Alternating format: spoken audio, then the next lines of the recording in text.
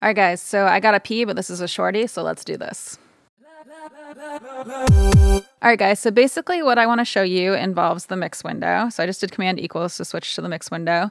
And basically it's the narrow mix view. So this is not the narrow mix view that I'm in right now. And this is the view that I tend to work in. I like it a little more because I can see more on my different faders.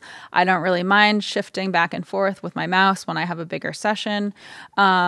But some people like to work in the narrow mix view, so I figured I would show it to you guys. And I've also noticed a few clients recently using it. I've seen people using it a little more often recently.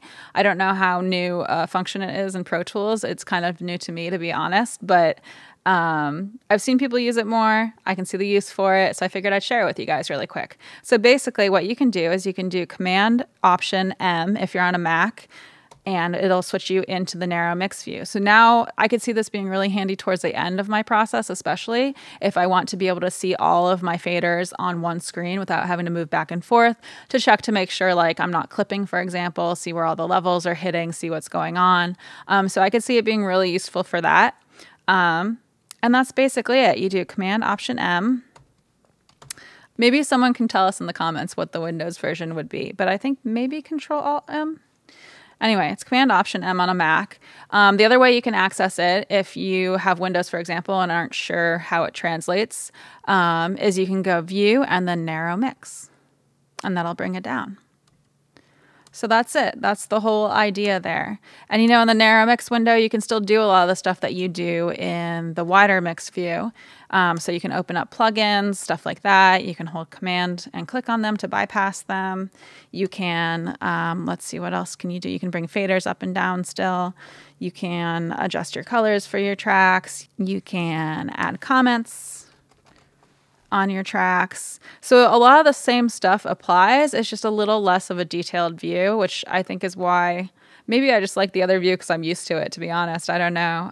You can still change your input-output panels. You can still adjust your actual panning. I like being able to see where my panning's hitting, but maybe that's just me being used to seeing it. So I do like to try to do things by ear when possible, so this might be a good way to try to work in the future. But yeah, that's basically it, the narrow mix view. So Command Option M switches you back and forth. Yeah, and it's mostly just things like seeing specific numbers for things like the panning that makes it different, seeing specific numbers for where your meters are hitting, stuff like that. Other than that, it's pretty similar. It's just a skinnier view. So yeah, that's it. I probably talked more than I needed to about it, so I'll just leave it there. Let me know which way you like to work in, if you use the narrow mix view or if you use like the regular or the wide. I don't know how you would say it, the regular view. Let me know in the comments below. Let me know what you think in the comments below. And if you like this video, please like, comment, subscribe, hit the notification bell. I would appreciate all of that stuff. And if you do want access to additional content, I do have that Patreon. So it's patreon.com/CatoNoise. So please feel free to check that out. I really do appreciate my Patreon patrons. You guys really keep this channel going. So thank you. And other than that, I come out with new videos every Wednesday, and thank you for watching. Okay. I'm really glad the weather's finally cooling down. Like all my friends back east are posting about like snow and ice and stuff, and I'm like, oh, the air kind of feels like fall again, and I'm really happy. I got a weighted blanket recently. I've just been chilling and not dying in the heat because I am really heat sensitive. I have a circulatory disorder, so it's like bad how sensitive I am to the heat. So yeah, that's my story.